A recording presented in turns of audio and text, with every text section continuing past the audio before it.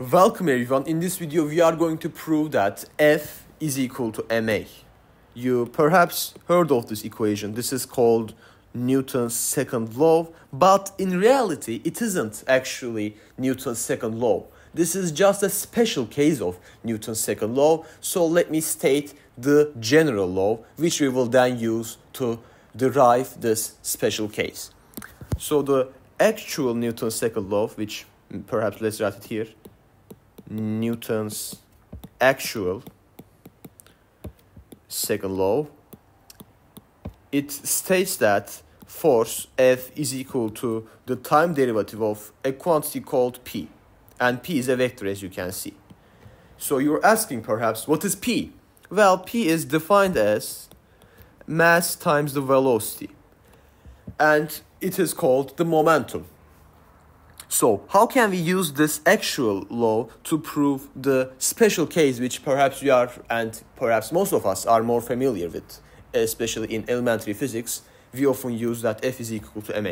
So how can we prove it? The way that I will do is, I will first write the left side one more time. So F is equal to, we will have our derivative with respect to time, and instead of P, I am just going to write mass times the velocity. So we are interested in finding the time derivative of mass times velocity. We have the derivative of a product here. So we should use the product rule, which I proved in a previous video. You can access it from the cards right now. So using that formula which I derived, this derivative will simply give us the derivative of the first times the second plus the derivative of the second times the first. This is, as I said, using the product rule.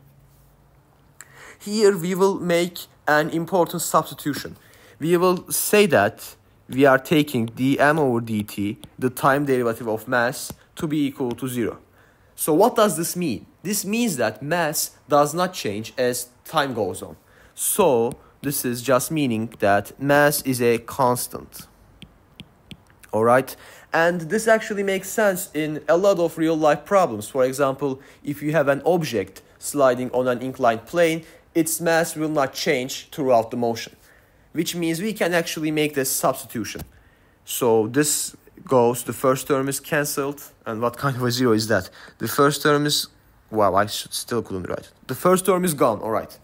Now let's focus on the second term. We have the time derivative of our velocity.